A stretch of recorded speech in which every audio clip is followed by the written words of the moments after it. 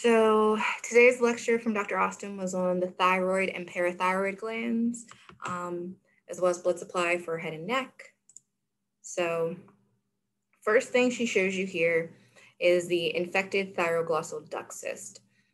So the thyroglossal duct is a remnant from how the thyroid tissue moved from its origin at the foramen cecum, which is at the base of the tongue, down the midline of the neck, for the tissue to then wrap around the trachea. Did she happen to tell you about like the path and talk to you about the different clinical correlations of like a thyroglossal duct that does not go away?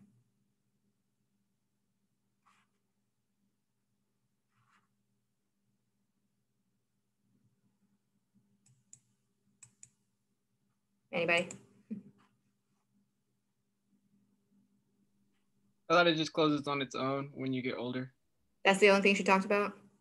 Really? She told a story about a student that she had that had theirs still open. Okay. But That's it. beyond that, that was it. Okay, well, yes. So your thyroid tissue, it originates at the base of the tongue at a spot called the foramen cecum. And I said this before, but whenever you hear the word foramen, think hole. So the thyroid tissue starts there, and then it goes through the foramen cecum and descends down the midline of the throat via the thyroglossal duct to finally sit around your trachea. So since you have this pathway, like this embryological pathway for that tissue to travel and then rest where it's normally located in most people, that means that whenever you have movement of something, you could then have a pathology where that movement doesn't occur correctly or the pathway that it takes doesn't go away. And so that's what happens with a thyroglossal duct cyst. Like the thyroglossal duct didn't go away. And so then it can turn into like a fluid-filled cavity. And like it says here, it can be anywhere from the base of the tongue, because at the base of the tongue is that foramen cecum, all the way down to the thyroid gland itself. The majority of them are at the level of the thyrohyoid membrane under the deep cervical fascia. It's usually midline because that duct is midline, versus your pharyngeal arches are on the sides. So pharyngeal arch, so they're called branchial cysts when they're pharyngeal arches, but since I don't think she talked about pharyngeal arches in this lecture, I'm just gonna let that go. And the biggest thing is in questions, if you think it's a thyroglossal duct cyst, you'll have your patient swallow and it'll move up and down when the patient swallows because your thyroid cartilage actually moves up and down when you swallow. So that's a way to test for that, as opposed to if it's on the side of the neck and the patient swallows and it doesn't move, that tells you it's not a thyroglossal duct cyst. That's like a branchial cyst from your pharyngeal pouches and arches. All right, so here's one picture where you can see the thyroid gland in relation to other structures in the area. There's another one here where you can see it a little bit better without like other stuff around it. So you can see how your thyroid gland is this butterfly-shaped gland that's wrapping around your tracheal rings. And here's your thyroid cartilage, which is sitting just superior to it. So here's where your thyroid gland sits.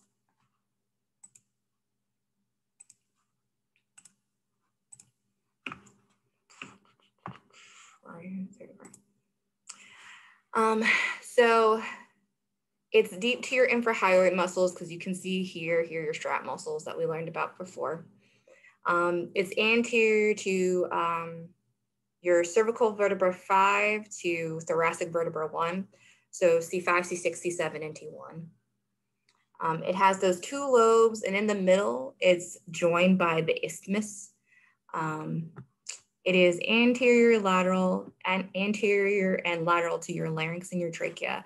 And so remember, your larynx is going to be above your vocal cords versus your trachea is going to be like below your vocal cords. It is enclosed within a fibrous capsule, loose sheath, pros versus cons. I don't know what you mean by that. It is highly vascularized, which we're going to see later on. So thyroid cartilage, cricoid cartilage, first tracheal ring, and then you see your thyroid. All right, so here's another picture of your thyroid, just showing you in relation to the cartilage skeleton in your neck. You can see how in this picture, they've done this axial slice through the area, and you can see how the trachea is, the thyroid gland is surrounding the trachea, as well as the esophagus.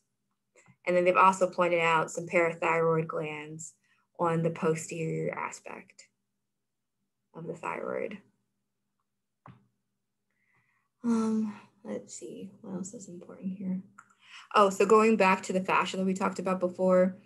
So your pretracheal fascia is going to surround your thyroid gland, as well as the front of your trachea. And you can see here this prevertebral fascia, which is in front of the vertebral bodies.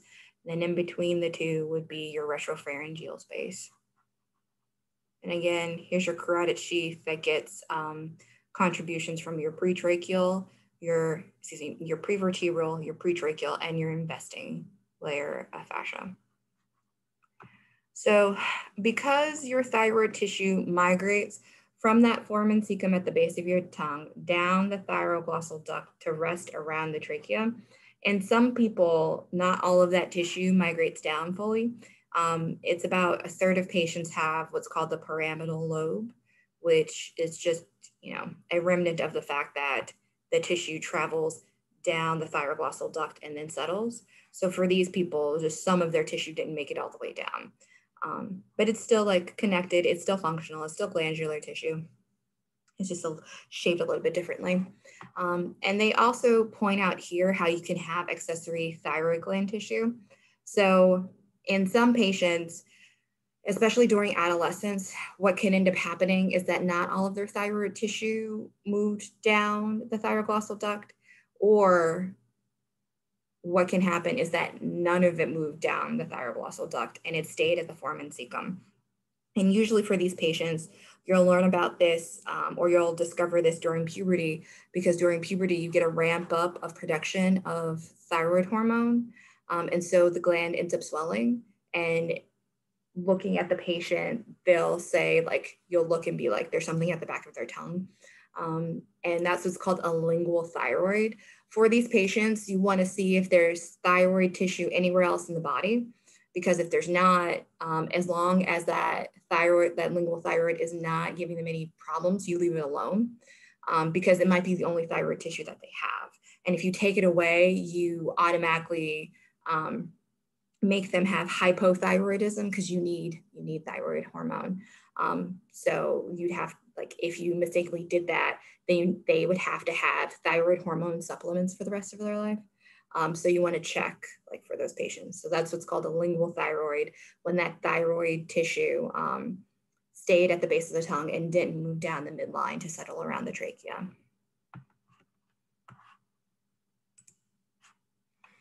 So your thyroid gland is your largest endocrine gland. It produces thyroid hormone, which helps to control your metabolism. And it also produces calcitonin, which helps with the calcium balance in your blood. So calcitonin and parathyroid hormone, which comes from the parathyroid gland, those two hormones actually balance each other, because calcitonin tells calcium to go into your bones, versus parathyroid hormone tells your bones to release calcium into the blood. So it's the balance of those two hormones that help keep the calcium balance in your blood. And remember, we need calcium for contraction of all of the muscles in our body, both smooth muscle and skeletal muscle. So it's really important that we have, like, that right balance, that maintenance of calcium homeostasis in our blood. And it is highly vascularized, which we're going to go over the vasculature momentarily. So this is the anterior view of your thyroid gland, so your left lobe, your right lobe, your isthmus, versus on the posterior view of your thyroid gland, you can see the parathyroid glands here. Now, these are just the four most common places where you find the parathyroid glands, but they can actually end up at different places too, because like the thyroid gland, your parathyroid glands actually migrate down to settle where they end up being. And we'll talk about that a little bit more in a bit. Okay, so when it comes to the arterial blood supply for your thyroid gland, first you're gonna see here, we have so there's the arch of the aorta, and then from the arch of the aorta, you have the brachiocephalic trunk, and this is on the right side. The brachiocephalic trunk splits into the right common carotid artery, as well as the right subclavian artery. From the right subclavian artery, one of the branches off of that artery is the thyrocervical trunk. From the thyrocervical trunk, one of the branches off of that is your inferior thyroid artery.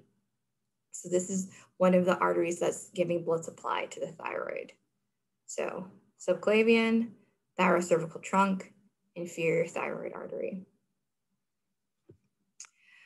From your common carotid splits into the internal carotid and the external carotid arteries. The internal carotid artery is going to go up to help supply blood to the brain, versus the external carotid artery has 8 branches that you're going to end up memorizing. One of those branches is your superior thyroid artery. So see how you have an inferior thyroid artery and a superior thyroid artery. Thankfully, those are, nice and simply named, telling us via their names what they are supplying.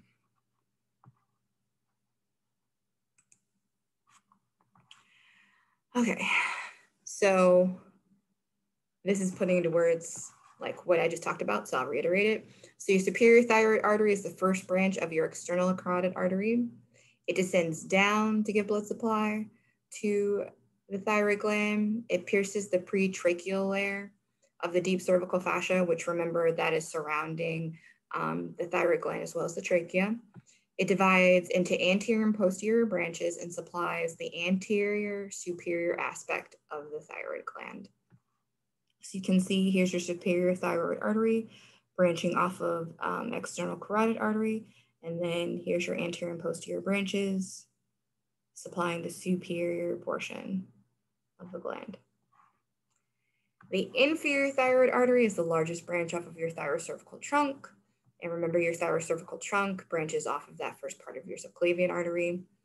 The inferior thyroid artery runs superomedially, so up and towards the middle, and is posterior to the carotid sheath, and it supplies the posterior and inferior aspect of the gland. So subclavian, thyrocervical trunk, inferior thyroid artery. And showing too in this picture your parathyroid glands and how their blood supply is mostly coming from the inferior thyroid artery as well. And then she makes a note here that these 2 arteries have extensive anastomosis. Okay, so your thyroidema artery. This is a question that goes back to the fact that vasculature can be variable from person to person. So about 10% of patients have the thyroidema artery. It's a small unpaired artery that in this picture, you can see it arising from your brachiocephalic trunk, but it can arise also from the arch of the aorta, which would be like down here, from your right common carotid, so it would be like more up here, from your subclavian, which would be over here, or your internal thoracic artery, which your internal thoracic artery is a branch off of your subclavian. It ascends on the anterior surface of the trachea, which you can see in this picture here, giving off small branches to the trachea and supplies the isthmus of the thyroid gland. The reason why we want to know about this particular artery and how it exists in 10% of patients is that in the event of a neck surgery, the surgeon has to be super careful not to nick this artery. So this is your arch of your aorta, meaning your heart is right down here. And your left ventricle has just pumped blood out of the heart into the aorta. So blood is at its highest pressure in this area. And so since you have this single unpaired small artery, if a surgeon should nick this artery or mistakenly cut it, the patient could actually bleed out on the table because there is blood at such high pressure that like the blood would just come like squirting out. That's what ends up happening when you cut an artery, is that the high pressure makes the blood like squirt out of the body, as opposed to if you cut a vein, it oozes out. So yeah, this can be super like dangerous, and especially I believe in questions when I recall having to answer them, they talked about the surgeon like nicking it, and then because it was under high pressure, it ended up like shriveling back into the neck, and it was hard for them to find the source of the artery to stop the bleeding. But yeah, that was one of those like, this is one of the random facts because it is in 10% of patients that you need to know. But again, in this picture, you can also see the other major blood supply to your thyroid gland. So again, here's your inferior thyroid artery coming off of your thyrocervical trunk, which is a branch off of your subclavian. And here is your superior thyroid artery coming off of your external carotid artery. Okay. So thyroid veins form a plexus. So plexus is just a network of blood vessels. You have different venous plexi, I think is the plural because it's Latin, but you have different plexi or plexuses, however you want to say it, all over your body. So you can see how it sort of forms a web of different veins that are taking away that deoxygenated blood from the thyroid gland. So your three important veins that help to form this plexus is your superior thyroid vein, your middle thyroid vein, and your inferior thyroid vein. So your superior thyroid vein accompanies the superior thyroid artery and drains into the internal jugular vein, which you can see right here. Here's your IJV. So this is, so the superior thyroid vein and the superior thyroid artery running together have similar names. This is an example of like that fact. However, your middle thyroid vein actually runs with your inferior thyroid artery. So this is an example of breaking that general rule of vasculature running together having the same name. Your middle thyroid vein, just like your superior thyroid vein, drains also into the IJV. And so your superior thyroid vein is draining the superior pole of your thyroid gland versus your middle thyroid vein is draining the middle portion of your thyroid gland.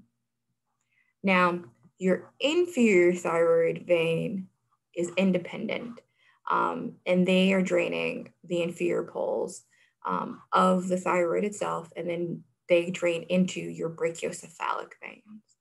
So looking at this picture, they point out like, here's the superior pole of the gland, here's the inferior pole of the gland, here's your superior thyroid vein running with the superior thyroid artery. And then here's the middle thyroid vein draining into your IJV. And then your inferior thyroid vein, here we go.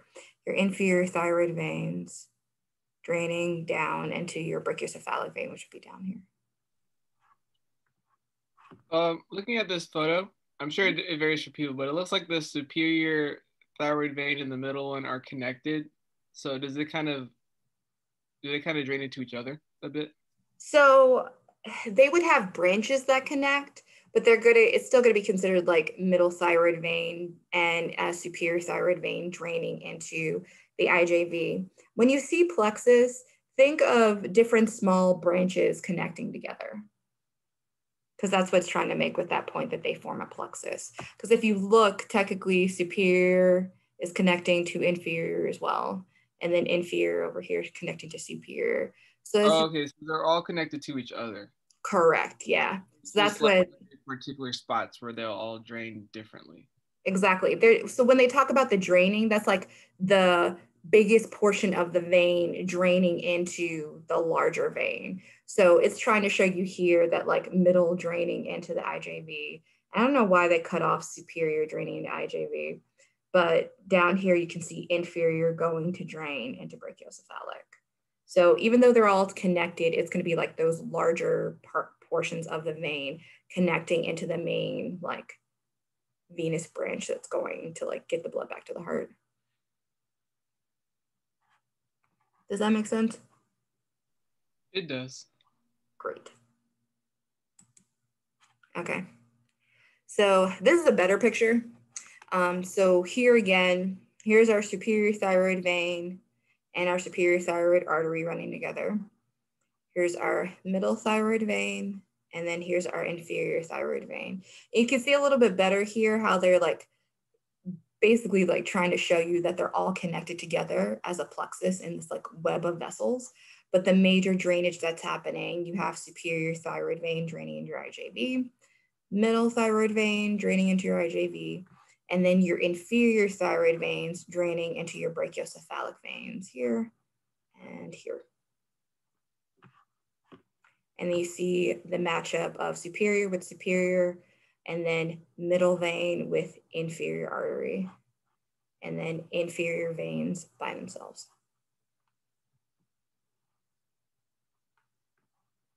Okay.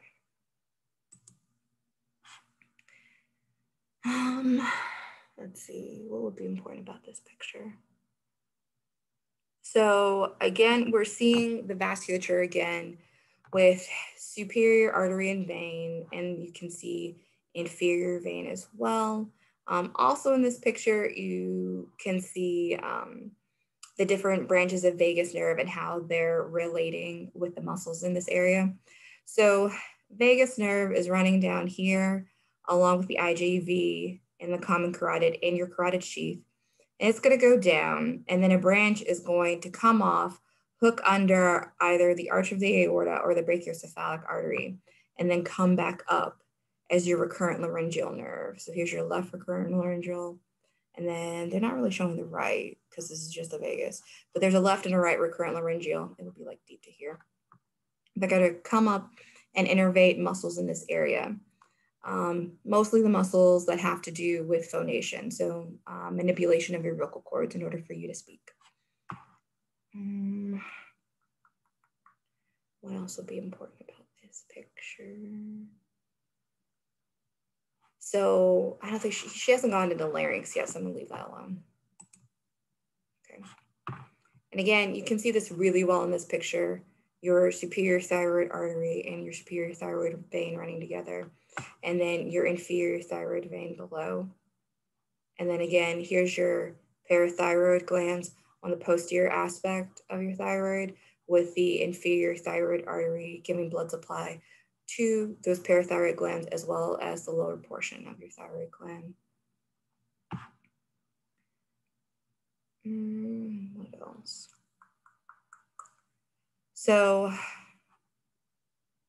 yeah, I'm hesitant to say any of this other stuff because I want to make sure I don't go too deep into head and neck because there's a lot of stuff you can talk about the nerves running alongside the esophagus. You could talk about the sympathetic trunk, but I don't know if she's going to harp on that with y'all. So I'm just going to keep going because she didn't really. I remember saying that the superior thyroid artery splits into like an external and an internal one.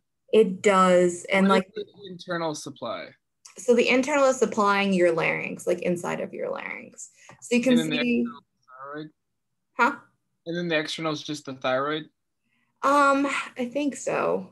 Because like you can see, so here's superior thyroid artery, and then, yeah, so for internal, let me see, I think it was better here. You can see how, so like internal, is it internal or superior laryngeal? Well, actually, no, superior laryngeal is its own branch that goes to supply the larynx versus external, internal. So was she talking about arteries or was she talking about nerves? Oh wait, yeah, never mind, you're right. She's talking about the nerves. Yes, because like the internal branch of superior laryngeal is going to go and do innervation inside of the larynx versus external branch of superior laryngeal comes down and innervates your cricothyroid muscles. And in fact, like your cricothyroid muscles are the only muscles of phonation that are not innervated by recurrent laryngeal. So okay. external branch of superior laryngeal nerve for innervation of cricothyroid. Internal branch goes inside and does sensation. And then recurrent laryngeal actually goes inside and does all the rest of the muscles in there. And there's a bunch of muscles in there. So I'm gonna hold off on talking about the muscles. So the nerve will split and the artery won't. Correct, at least not internal and external. You can see how, back up again. You can see how you have a superior laryngeal artery that's going in and following go away bar. That's following the internal branch of superior laryngeal nerve. So again, superior laryngeal with superior laryngeal. Versus for the blood supply, I think they just talk about it being the superior thyroid artery. Okay. Yeah. Okay. All right. 35-year-old woman was diagnosed with an adenoma of the thyroid gland. It requires excision of the lower pole of the gland and ligation of the artery supplying that region. Which of the following nerves accompanying the artery is most likely to be damaged if the surgeon is not careful? So recurrent laryngeal nerve is almost always the answer when it comes to this area. And then you can see here is your left recurrent laryngeal. So vagus nerve came down here, and then recurrent laryngeal branched off, scooped up, and then came back up so it could then go into the larynx and innervate all the muscles in there that are going to manipulate the vocal cords. But here is your recurrent laryngeal nerve, and then here is your inferior thyroid artery. So you can see how they're like right next to each other. And pretty much when it comes to like damaging a nerve in the neck after surgery, the answer is almost always recurrent laryngeal. Okay. So your parathyroid gland. So you've got superior and inferior parathyroid glands, and they're on the posterior aspect of your thyroid. The superior parathyroids lie at the middle of the posterior border of the lobe of the thyroid gland within the capsule of the thyroid gland. Okay. Inferior is more variable. All right, so I mentioned before how the parathyroids can end up in different places. Here we go. So I got this out of Moore. And because the parathyroids move down just like the thyroid glands, that means that they have the chance to move to the wrong spot. So you can see how the most common location for like your parathyroids, they have like the highest number. But then they give you these other like percentages of locations of where the parathyroids can be. So like one could just not come down and end up closer to where like the hyoid bone is, or one can go way, way, way down too far and end up on like the arch of the aorta. Because your parathyroid glands, when they move, and it's the, so it's the two inferior glands that move with the thymus. And the thymus is tissue that actually ends up settling on top of your heart. So that's how these parathyroids can end up so far down, is because they were riding with the thymus and they didn't hop off soon enough. Versus your superior parathyroids, they actually move down on their own because they're much closer. Like your pouch, your pharyngeal pouches are basically like on the sides over here. So when it comes down, the thymus goes like this, versus, so the thymus and your inferior parathyroids go like this, versus your superior is like much closer to where the thyroid is. So it's just like a little bit down. But that's like more embryo stuff. And I don't think she asked you many embryo questions. But yeah, And, so I'm sorry. Go ahead. Will you be posting this PowerPoint or send it to our president to post in the drive? Yes. I'm only using like a couple of slides off of her reference, but yeah, I'll definitely send it with the video for today. Thank you. No problem. And like I said, this is in your Moore book, but I found it and I was like, oh, this is a good picture. Okay. Where were we? Okay. So the glands themselves are pretty tiny, 6 by 4 by 2 millimeters. Each only weighs about 50 milligrams. And I mentioned before how their arterial supply is mainly from your inferior thyroid arteries, and the anastomosis between superior and inferior thyroid arteries.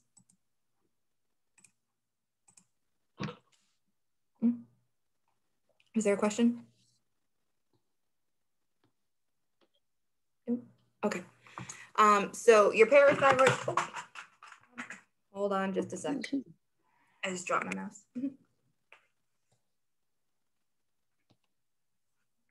80-year-old male presents to the emergency department due to a shots in Somebody's unmuted, FYI. Okay, so your parathyroid glands produce parathyroid hormone. And I mentioned before how parathyroid hormone and calcitonin, by balancing each other, help to regulate calcium in the blood. The glands themselves are small flat ovals, external to the thyroid capsule, inside the sheath, question mark? I thought they were inside of the, okay. Did she answer this question in class?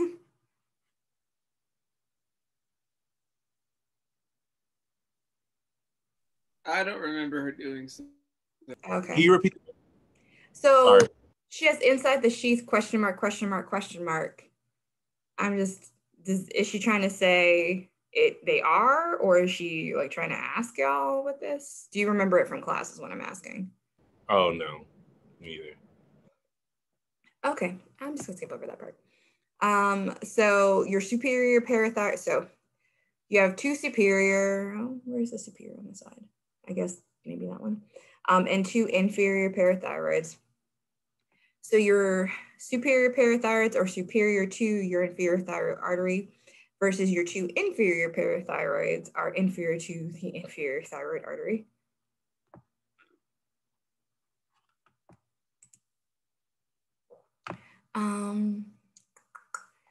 Most 4 plus 2. I don't know what she means by this. She's talking about the amount of parathyroid glands people have. So she's saying that some people have more than 4? Yeah, or less than 4. But they have to have at least 2 or more than 1. Or they'll die. Yeah, to have enough parathyroid hormone to balance the calcitonin. Yeah, that makes sense. So jumping off of that, when a person is having thyroid surgery, say they have hyperthyroidism, so like their thyroid gland is making too much hormone, and that has its own set of signs and symptoms that we won't go into today. One of the possible surgeries that a person can have is to have their thyroid removed. Now, when they do that, the surgeon has to make sure they locate the parathyroid glands and then saves them, because obviously if you take the parathyroid glands out, you can kill your patient. So yeah, that's why she was mentioning how you have to have at least 2, because you actually do need your parathyroids to live. You can take out a thyroid and they'll be okay, but you can't take out the parathyroid. Correct, because we can give them thyroid hormone supplementation versus for parathyroid, like because it does calcium balance, I guess we just never came up with the parathyroid hormone to give folks. And to be fair, it would be hard to do it because like calcitonin and PTH are constantly being made to keep the calcium levels in balance. So yeah, but I'm sure somebody's probably working on it right now. But yeah, it's much easier to just give them thyroid hormone, especially because you need it for metabolism. So there isn't anything that's counterbalancing the thyroid hormone. It's just, here's the level that you need. Let's try and keep you at that level. So yeah. So she does make the point that the 2 superior parathyroids are more constant in their location, which I mentioned before, because they move the shortest amount of distance to get to where they're supposed to be located, versus your inferiors, because they move farther, they are more variable where they end up, and they can actually be in your mediastinum. And we already talked about the inferior thyroid artery as their arterial blood supply. And then she mentions here how there are parathyroid veins that are going to drain into that thyroid plexus of veins. Oh, and hey, you can see on that picture where I was talking about before. So vagus nerve coming down, but then recurrent laryngeal branching off and scooping under. down. So vagus nerve coming down, but recurrent laryngeal branch scooping off and coming back up. That's a good picture for that. And then this is just, again, another slide showing you the different places where your parathyroids can end up. And here again, like I mentioned how the thymus, how the inferior parathyroids hitch a ride with the thymus. So if they don't hop off where they're supposed to, they can end up just following the thymus all the way down into the mediastinum and settling on top of the heart with it. In adults, most adult thymuses, it's just fatty tissue because your T cells have already matured and then moved on. But in kids, they can still have like a big active thymus with those T cells maturing. Okay. Exploration of the tracheoesophageal groove at the level of the thyroid gland would reveal what important structure bilaterally. Again, in most instances, the recurrent laryngeal nerve is your answer.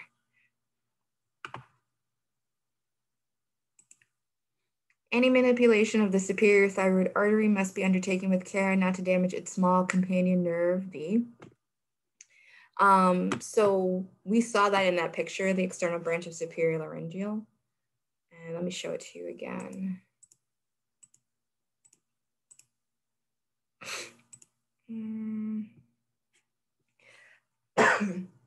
So here's external laryngeal, but let's find one where you can see the blood and the nerve together. Here we go.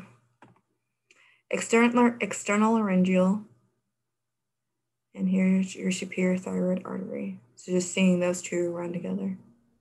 Does that come from the vagus nerve too, or another nerve? It does come from vagus nerve, yes. Vagus nerve does a lot.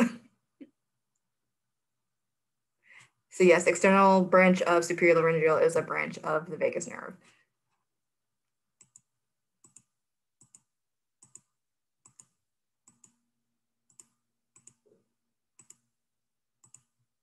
Okay, which of the following is true of the inferior thyroid arteries? So we see the answer is D. They often supply all four parathyroid glands. A is wrong because your inferior thyroid artery doesn't come from your external carotids. Recall your inferior thyroid artery comes off of your thyrocervical trunk, which is a branch off of your subclavian artery. They cross over the superior cervical sympathetic ganglion. Actually, I think it's middle. Because I recall seeing something that was labeled middle cervical ganglion. Yeah, here's your middle cervical ganglion, and here's your inferior thyroid artery. So actually it looks like, well, from this picture, it looks like your middle cervical ganglion crosses over your inferior thyroid. But just remember, in case you decide to throw it in a question, your inferior thyroid artery is in close proximity to your middle cervical ganglion, not your superior cervical ganglion. I think your superior cervical ganglion is like much higher up. And then, what was the other one that was wrong? They supply most of the anterior surface of the thyroid gland. No, the anterior surface of the thyroid gland is mostly supplied by superior thyroid artery. Inferior is doing posterior and the lower part of the thyroid gland. Because remember that inferior thyroid artery is the main blood supply to your parathyroid glands, which is on the back side of the thyroid. Okay. Woohoo, external carotid, and it's 8 branches. Okay. So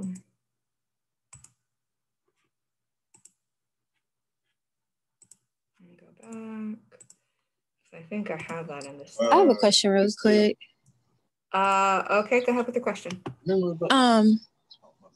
Did you say that for the last question we were working on, did you say that they arise from the internal, not external carotid arteries? I missed that part. Which one? Hold on. The question, which of the following is true of the inferior thyroid arteries? Mm-hmm. They arise. Internal. So they arise from your thyrocervical trunk. Oh, okay. Yeah. Cervical trunk. Yes, it's your superior thyroid artery that arises from your external carotid. Your inferior. Oh, okay. Got it. Yep. Okay, thank you. No problem. Was there another question?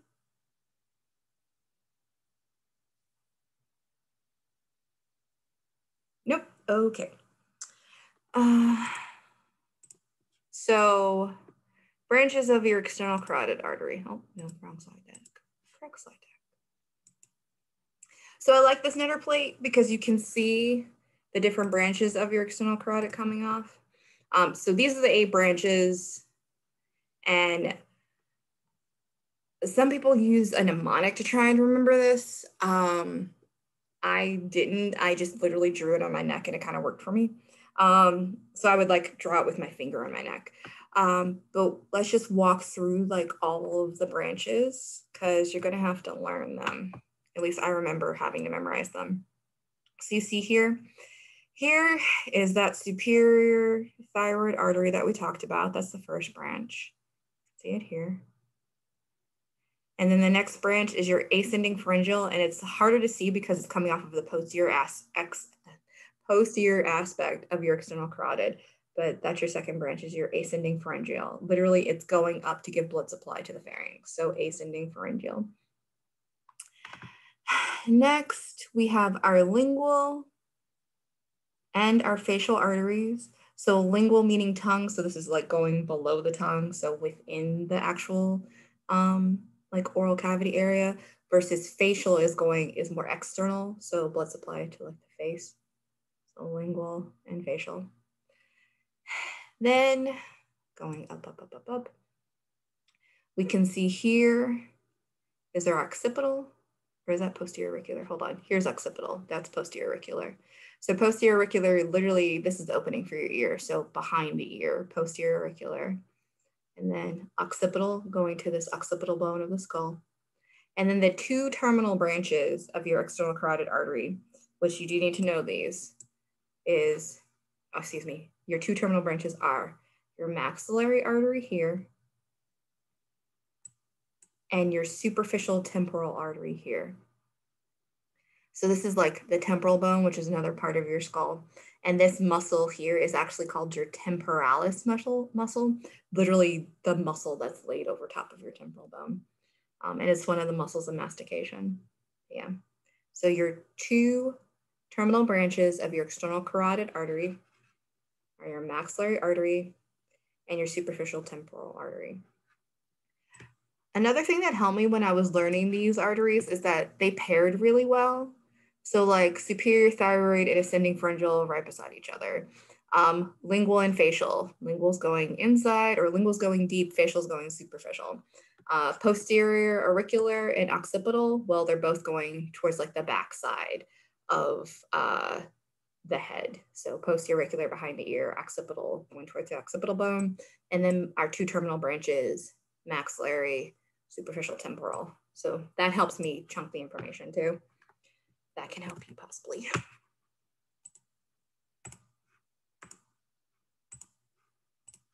Okay.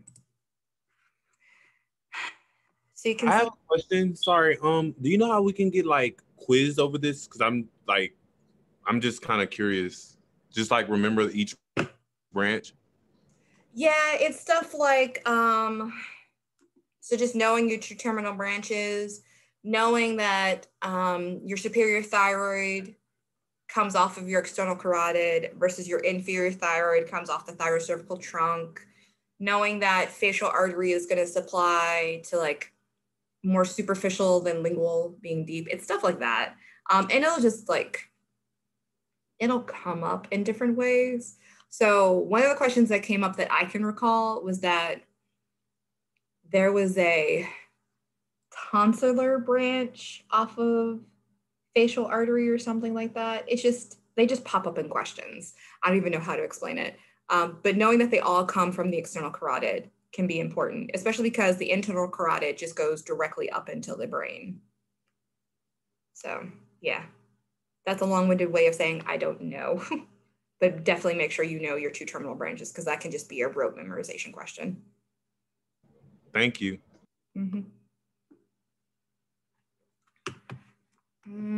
Yes, so here's our external carotid, here's our common carotid branching into internal and external carotid arteries. And then again, here's our superior thyroid, our ascending pharyngeal, our lingual and our facial arteries, our posterior auricular, where did occipital go? Here's occipital artery, and then maxillary and superficial temporal artery. Okay, when it comes to the venous blood supply of the neck, so we have our internal and our external jugular vein. Let's talk about the external jugular vein first. So obviously, because it's named external, it's going to be more superficial. And you can see how here's our sternocleidomastoid muscle, and the external jugular vein is superficial to that muscle. The external jugular vein begins just behind the angle of the jaw, which is right here. And it's formed via the union of your posterior auricular vein, which you can see your posterior auricular vein here. Once again, posterior auricular vein, posterior auricular means behind the ear. With the posterior division of the retromandibular vein. So here's your retromandibular vein. So retromandibular behind the mandible. And then it splits into anterior branch and posterior branch. So posterior branch of your retromandibular vein joins with your posterior auricular vein to form your external jugular vein. Posterior auricular vein, posterior division of your retromandibular vein, external jugular vein.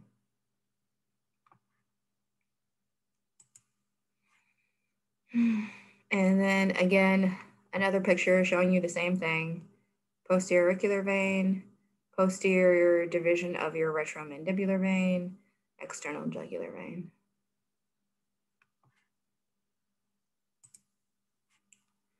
When it comes to your internal jugular vein, that's draining the venous blood supply from the brain. And it is the joining of your internal jugular vein with your subclavian vein that forms your brachiocephalic vein. You can see here how your external jugular vein actually drains into your subclavian vein.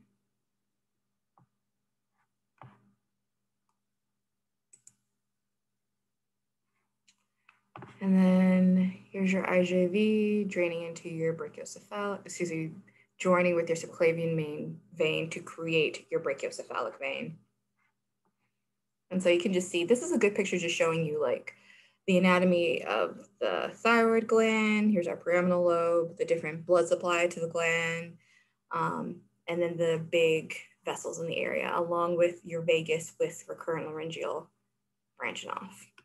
All that in one picture. Oh, okay. Identify surface anatomy. So thyroid cartilage, angle of the mandible, sternocleidomastoid muscle, clavicle, jugular notch. And that's all I got. Did she mention anything else in this area that you guys need to know? Maybe like your trapezius muscle? Did you say the jugular vein already? No, I didn't. So this is probably your external jugular right here? Yeah. Okay, cool. What's the formal name for the Adam's apple? Thyroid cartilage. Okay.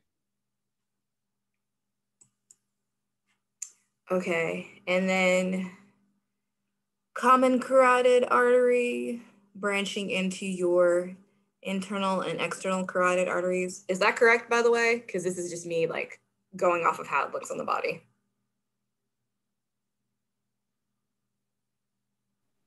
So did she tell you this was common carotid and then internal and external carotid? Yeah. Yeah. Okay, good.